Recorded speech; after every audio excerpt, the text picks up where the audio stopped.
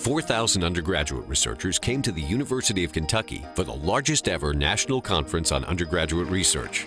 This unique opportunity allowed undergrads to sharpen their communication skills by presenting their research and creative endeavors while meeting other like-minded students from across the country and around the world. Here's what a few of these students had to say.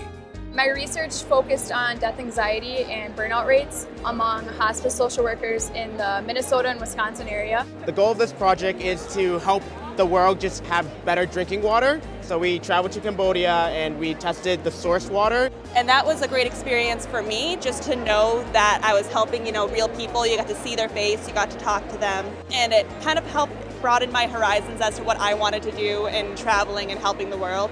Basically what this project does is it takes a different look at small-scale conflict resolution. It's more aimed at decreasing the use of UN peacekeepers, which use a lot of political red tape. This makes a more privatized solution to it with the use of mercenary companies.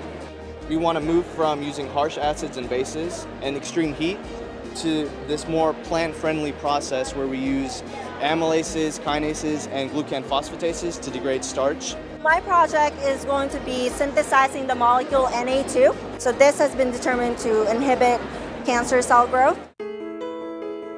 I went to NCUR last year in lacrosse, and I just had a wonderful experience networking with people in my department as well as psychology and completely different fields. And it actually inspired me to increase my research when I went back to the university. I really thought it was a good opportunity, really just practice presentation skills as well, and just really come forth and share research.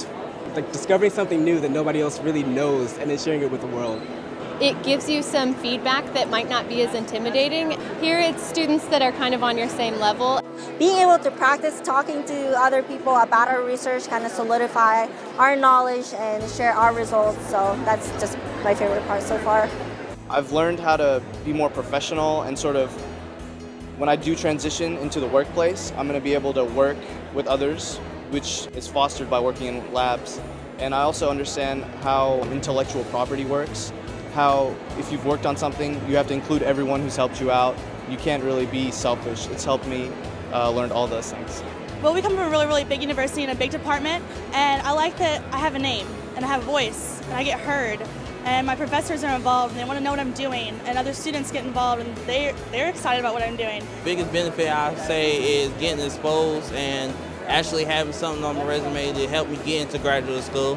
By coming to this conference, I get more exposure to all sorts of students in all areas of the country as well outside the country. It allows me to search for the answers myself and sometimes come up with different solutions and different thoughts than what I'm told in the class.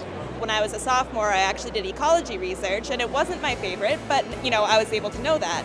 And when I tried microbiology, I just fell in love with it. I think it's really important to try a whole bunch of different things because you don't know what you like until you try it. Just talk to professors at your school, get involved, ask different students about the research that they've been doing. I think it's a really awesome opportunity and everyone should try to get into research. You really can't go wrong if you have a great idea and you have someone supporting you. So I would encourage anyone to do it. Research has been helpful for me for meeting people and opening doors.